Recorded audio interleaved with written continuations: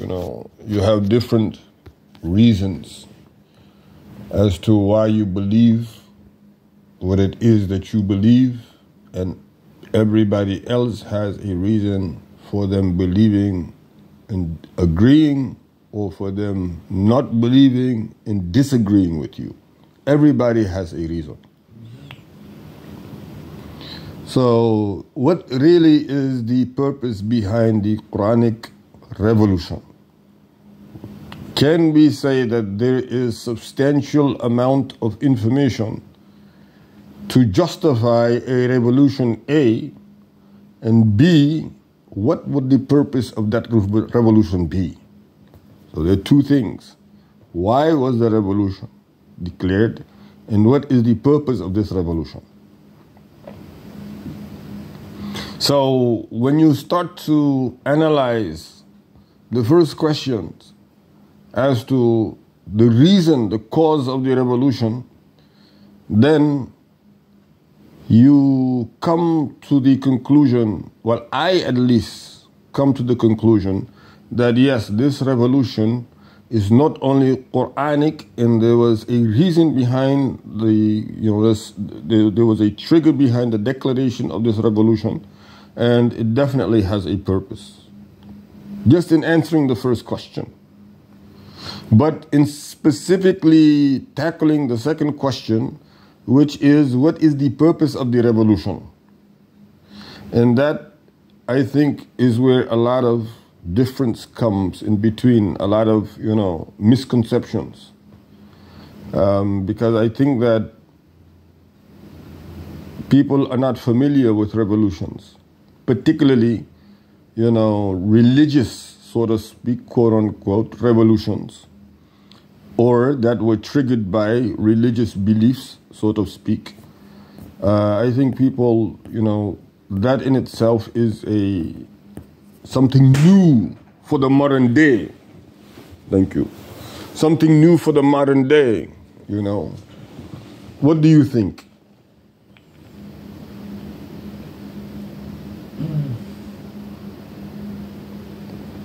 So, what's the purpose of a revolution? Yes, of the Quranic revolution. A revolution does not necessarily... The revolution does not have a purpose. You don't have a purpose in order to... Well, revolution comes as a result of something that developed. Yes. And not necessarily with the intention of, or having a purpose. It just comes. It's just natural. Yes. So, I don't know. That's kind of the definition of revolution. Yes. So... A revolution comes, it's how it builds up and it becomes a revolution. Yes, yes, yes. So I think that's why, I mentioned two questions. So we answered the second question, or you at least answered the second question, was, does this revolution have a purpose? And in answering the second question, you went to the extent to say that a revolution takes place as a cause of something. Something took place and a revolution happened because of that. Yeah, or something, well, it could be many things. Took place and developed and caused a revolution. Okay. So many things took place, developed, and the revolution was born out of it. Yeah. All right. Or it came in multiple steps. Multiple steps. Phases. Very good. So it becomes a revolution. Okay. So what created this Quranic revolution is what we need to come to terms about then. I think that's the main thing. What created this, slogan, Quranic revolution? Well, this is why I wouldn't call it revolution until some results are obvious. Until we get to see the benefit of, or the result of it. The result of the revolution. Then you can call it a revolution.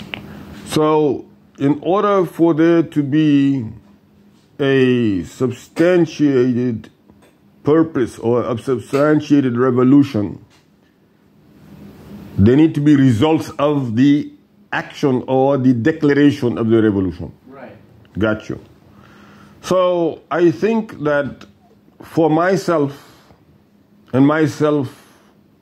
in terms of what I have, or how I have reached the conclusion of understanding this to be a Quranic revolution, is that over a period of 25 years, the model in which majority, if not all, we should just say most of the quote-unquote Islamic centers, masjids in the Richmond, Virginia area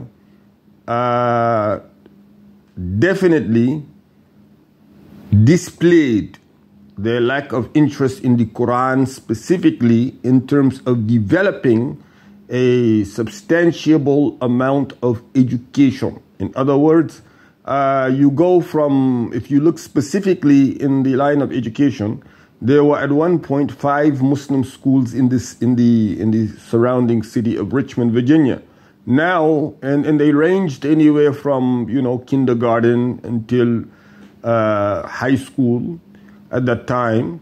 And even in those quote-unquote Muslim schools or Islamic schools, there was very little amount of the Quran being taught there. And I can speak because from that perspective, because at least one semester I taught at the high school. At that time, it was called Tawhid Prep. And I remember specifically having a very, very, very tense conversation with the principal at that time, because the Quran itself was not only being taught well enough, but just the purpose of it itself was not being elaborated enough. So from there also we can say that if you're talking ICVA, or you're talking ICR, or you're talking West End Islamic Center, or you're talking ISGR, no matter which of these settings you're talking about, you see a very high turnover rate, a very low wage for the Quranic professional, and even to fill the gap of the lack of Quranic education. And this, of course, developed what is known as lack of application and practice of the Quran, to where now the first declaration was that the selection, or we should say appointment, of Quranic educators was not based on any type of Quranic revelation whatsoever. It was not found also in the example of the Prophet ﷺ when he assigned leaders, when he assigned commanders. This was not done according to his example, and therefore it was against the Quran. And as one, or as those who are of the progeny of Allah subhanahu wa ta'ala, we have to call out falsehood when we see it, and it is false for one who does not have knowledge but has a lot of influence, a lot of wealth through these Western colonial means, gaining influence and power and status, and then assigning Quranic institutions or educators, which was the first declaration. That is a false practice. It was a model that was formulated in order to subdue those who want to further their Quranic education and application. I think that was from the recollection, specifically in the case of ICR, where over 20 years ago, when they initially established, they were establishing also a Quranic education program so that those who would lead the community would be from within the community. But we see after 15 years a very high turnover rate, a very small amount of graduates from those particular programs that were set over so many years ago, and also not finding any of them today leading at ICR specifically in terms of being a residential imam or what have you of the liking, as they had initially said. That has not taken place. Similar is the case of the Henrico place Al-Falah, same exact thing, where you have those who are influential, whether it's politically in the county, they're assigning quote unquote, whether it is let's say getting some young new graduate to replace those whom they do not like or they do not want to hear the true message, so they are replacing. And this was the first declaration, that if you do not have the correct leaders in position to give the correct application of the Quran, then how is it possible that you will also be able to practice your religion as a believer, one who believes in Allah, one who wants to live according to what He prescribed? How can you do so under such leadership?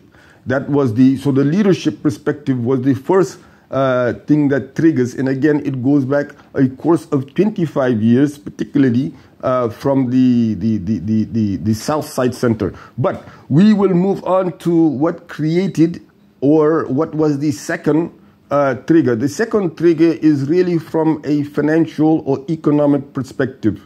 The declaration there, which was initially done at Al-Falah back in 2021, was that the way that the zakah was being even taken and distributed is not found in the Quran. Neither is it found in the life of the Prophet ﷺ to be having done that way. But again, it still triggers over to the type of leadership that you have. And we look again going back 27 years in the vicinity where you have absolutely no plan, no perspective for the social infrastructure of our society, knowing that is the first priority is ashhadu an la ilaha illallah. Was it done to a building? No, it's done to the people. The people themselves calling for a reform, wanting to be in peace and harmony and fairness and justice, know that the only way is al-Islam. So this was, again, the reason behind the Quranic declaration, Revolution of 2021. The next thing was, of course, many who wanted to get married, they would be shunned because of the fact that maybe they did not want to get married legally. Also, so they would come into, the situation of not being able to have that done at these centers. And so we would get case after case regarding that, or maybe one had a wife and wanted to take on a second wife, or whatever the case may be. They would not marry them, which was completely unfair. If two people want to get married, as long as they are Muslim and they are under the banner of Al-Islam and they're doing it accordingly, they should be able to be married. But because of the fact that you want to show your political might, or your friends in politics, or your Western society in colonialist way, that we are so like you, we're not going to tolerate anybody marrying more than one wife. So this was the third thing, the third point in which the revolution itself, its declaration also declared that this was an issue. And we've already spoken of the case of the education. When you have Sunday schools, or you have Islamic schools where children are being raised into being big kids and just not having any sense of responsibility, discipline, and maturity. From the Islamic perspective, majority, which of course had been discovered much recently, that the men in Islam today do not know the men in Islam from yesterday. What is the reason? Men yesterday knew when they were men. They understood what their responsibilities were as they became men. And of course, they had fresh example from the Prophet ﷺ. Yet here today, we do not have, or the majority of the masses themselves do not understand that they are even now mature. We went about that several weeks ago. When does a male in Islam become mature? When they start to grow hair? Is it when they start to feel their voice becoming deep? When does it actually happen? And majority of men, elder men, did not know that it was when they experienced their first known as the wet dream in English. So we're just going to keep it simple. But if a man does not know that they are a man, and they do not have the education to not only inform them that they are a man, but what their responsibility is as a man, then obviously this is an impact, a negative impact on the society, and it's been going on for many generations. And lastly was the military life of the Prophet ﷺ, the Madani period, looking at a total of 28 Madani surahs. This is a military phase, and the life of the Prophet ﷺ from the migration to his last breath was all a military example, which we found it to be intentionally abducted and deducted and extracted from the teachings in which many khatibs are saying today. Many imams are claiming that, you know, jihad was never prescribed in Mecca, when that is absolutely false. When they're saying that we are in a Meccan period, so we must take, you know, the weakness that we're in, excuse me, as it was back then, giving falsified statements and finding it to be a fraudulent means of deception, obviously, the masses, and to keep us subjugated. So I think that lately the military component of this, which is the Madani period, and we also have the era of Abu Bakr as-Siddiq radiallahu anhu. Now we're into Khalid ibn al-Walid and his engagements in Yamama. And I'm sure that because I remember reading these texts that make up the series of the Prophet ﷺ's legendary military career, that Khalid ibn al-Walid later on goes to Iraq and he faces off the empire there, the Sassanid Empire, and then he also, in the time of Abu Bakr, goes to Sham, and he faces the Romans there in Asham. And then obviously Abu Bakr as-Siddiq radiallahu anhu returns to Allah and appoints Umar ibn al-Khattab to be the Khalifa, at which point Umar ibn al-Khattab replaced him. But these are all details in which our people really need to revisit and understand. And the reason behind visiting, you know, our history is knowing where we come from, is being able to have the understanding in the sense of our identity as Muslims. Because without understanding our identity, we actually lose the purpose in life. And I think that will be, you know, that would be ideal, as to let, you know, everyone know that this is not anything other than an intellectual, professional, spiritual, if you may, revolution. Definitely it is ongoing. It was declared in 2021. Time and time again, we have seen since then the substantiation of information, the substantiation of intellect in terms of why this actually is turning out result after result as to being on the right track. And Alhamdulillah Rabbil Alameen, I think that you know, again, looking at the Madani period and the era of Abu Bakr as-Siddiq, the era of Sayyidina Umar ibn al-Khattab, is very crucial. And not stopping there and going further and waking up. The purpose of this, again, is to wake up ourselves and reform ourselves within ourselves. And realize that the Quran is really the only passport we have for the Akhirah. If we do not live by the Quran, or we do not die by the Quran, then, you know, we have no prospects in the Akhirah. This is the important aspect of it. So I think by knowing and understanding what I have seen mainly done from a personal perspective is that there is Quranic activity every single day. There is more research or exploring the facts, because everyone is entitled to their own opinion, but everyone is not entitled to their own facts. So this is the, you know, this is the wake up of that. This is, if you may, the ideal, the ideal reason behind it, if that makes sense to you. And that makes it a revolution. Yes, that's exactly. That is revolutionary. I'm sorry. Of course, you're talking, number one, authority. Number two, the disbursement of treasury, the Muslim funds, you understand. Number three, the social component of marriage. And number four, the military component. And militarily, you have an administrative, you have an operation side. And definitely is something that we are lacking because we do not have discipline in our communities. Obviously, if there was the military component, you would have the discipline in it. So, and then you're talking about the masculinity.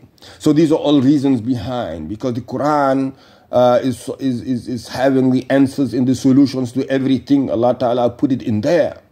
You see, so this is the reason. But I think that I'm glad you asked that question. It was a very good question.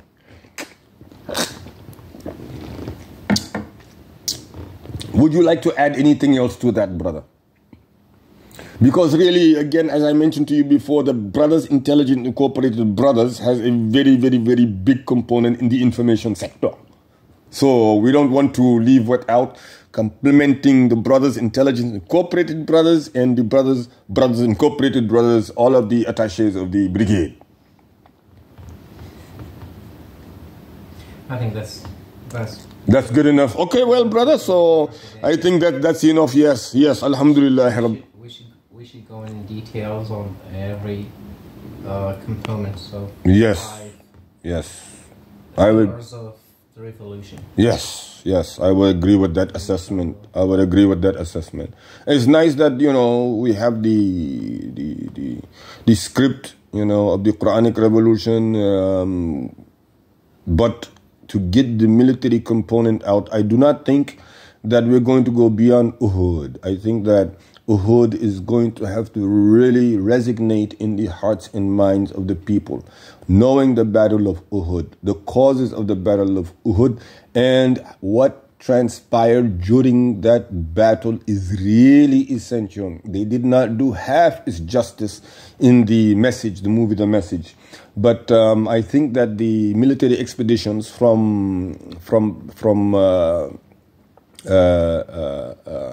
the very first engagement, the very first expedition by Abdullah ibn Jahsh all the way till Uhud, you're looking at least 15 or 16 different military expeditions that the Prophet ﷺ himself delegated. So how is it that you're missing all of that in the message and you just come up to Uhud and then Fath Makkah? It is not right.